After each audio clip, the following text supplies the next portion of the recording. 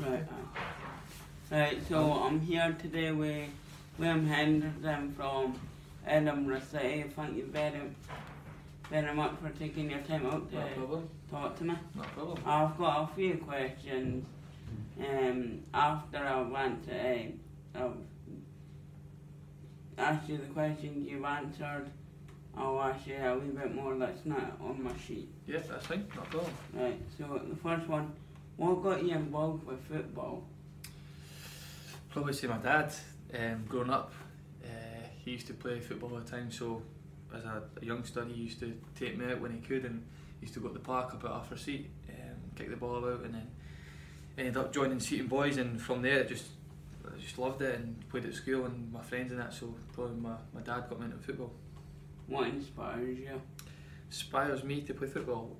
Or just in general? General, just the love of the game, just enjoying football, and see scoring your team score a goal or you score a goal. It's probably one of the best feelings in the world. Probably, like, it's just such a great feeling, and going to a game on a Saturday and building up the training during the week, and just inspires you all the time to play. Like, never don't want to play football, always want to play football.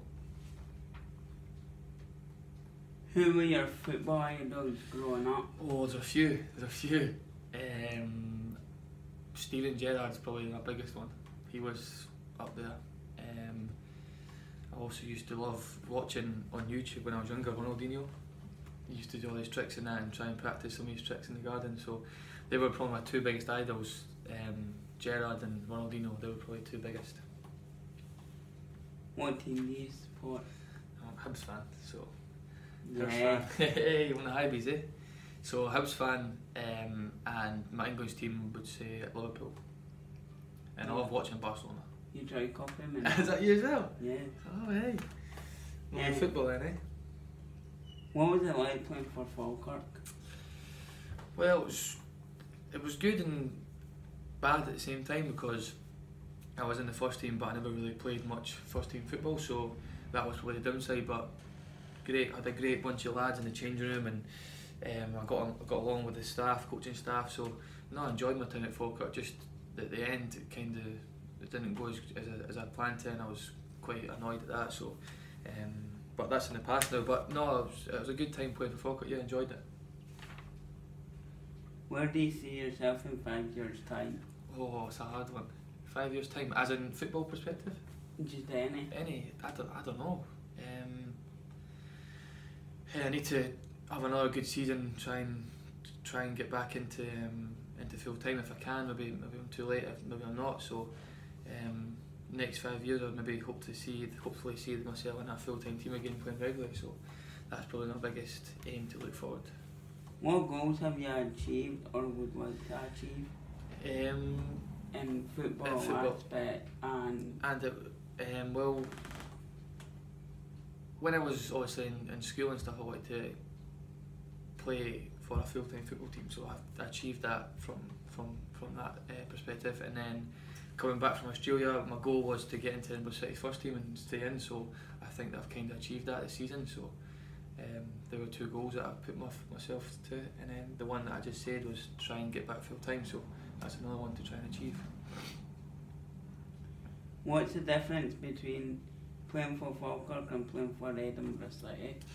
Well, it's just that full-time aspect are different. So, and when you're in full-time, you're in Monday, Tuesday, off Wednesday, Thursday, Friday, games Saturday. So, the difference is you're in more time training. The standard maybe sometimes a bit better as well, but not a massive difference, because you've got likes of Josh Walker, Craig Thomson, Mark Laird, experienced players, and Conrad Ballatoni. There's quite a few, and then with City's first team. So the difference isn't massive, but there's a difference from that point of view, from the full time to the part time.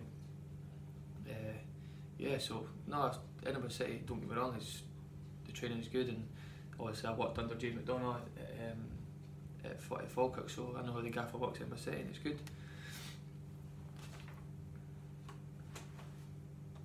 What was it like playing for Heart, Edinburgh Heads and Hutchie Vale? Oh, well, I started off at Edinburgh, I went with Scott Bonner. He took me when I was at Hearts youth level, when I was younger. He took me there and he left, and he wanted me to go, so I left as well, and I went with him at Edinburgh. Had a really good season, and then I wanted to try something different, so I'm sure I ended up leaving, and I actually played with my friends at Liam Boys Club.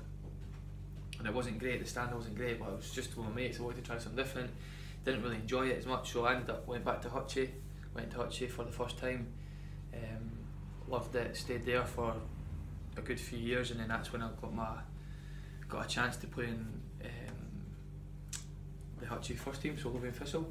So I got a chance to play in there, and I played one game, I remember, and I got scouted from Hearts, and that's when I moved to Hearts. So no, it was a good time playing. It's always good when you're that age and you've got not much pressure on you, you just go and play, and yeah, it was a good time. Who's the toughest team you've played against? Toughest team I've played against?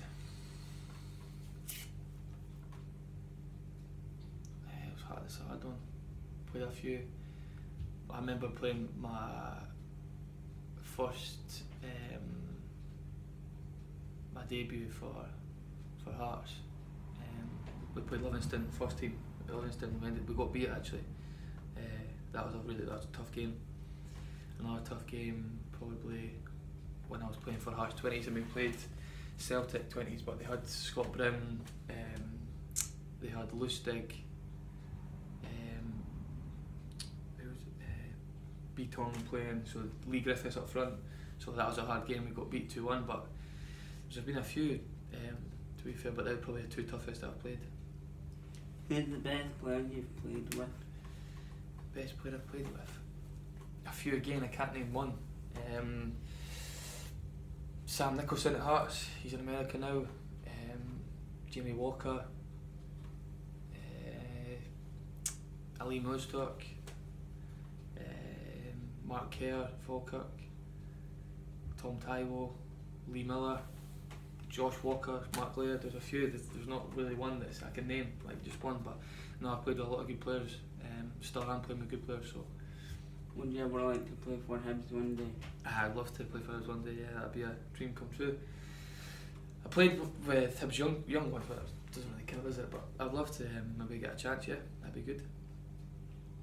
And so, what do you want to do when your playing career ends? Well, I'm doing coaching just now, so right. With Josh Walker, it's his own business called Foot Forward Coaching. So when I came back from Australia, I done a bit over there, and he said, I've got a job for you, so do you want to come and do that with me? So I've done that ever since.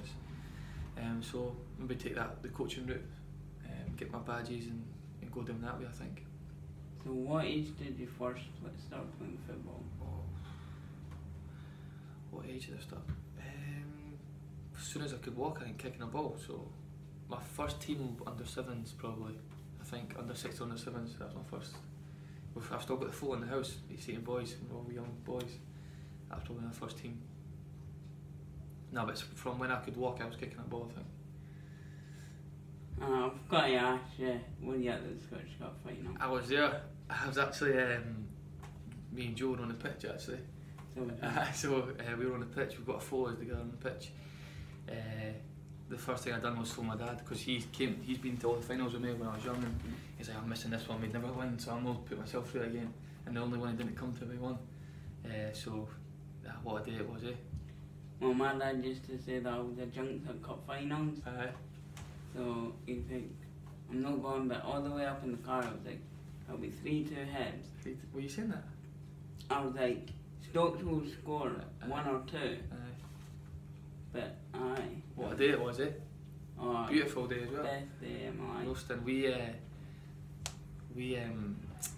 went to the parade on a Sunday the next day. Did you go? Oh, aye. And I was at Falkirk at the time and just signed in. They were in the playoffs as well, and they were playing Kilmarnock, and I seen they had got beat. I was like, oh no, but then made it better because we were at the parade and just won a Scottish Cup final. I'm sure I flew to Napa the day after, I think, as well with my mate. So one of the best years of my life as well, to be fair. No, it was amazing. I mean, were you like playing for Edinburgh City and Dean? I mean, I used to play for the disability squad. but in the 5th of June 2017 I had a stroke and I bleed to the brain before my 21st birthday. I had a 3% chance. I don't know if I'll walk again. I mean, I've always had a disability called Noonan syndrome. So with me, as the doctor say, plumbed up different, that's what's in my life. No, it's a great, well, I read the story you sent me, the link and stuff, and it's amazing that you've pulled through that and you're still, you know what I mean, doing away and doing what you're doing, so it's a big credit to yourself. Well, when I got a hold of it, is it Al? Yeah. I thought I'll ask him if I could interview you. And he went, right, I'll pass on the details to you.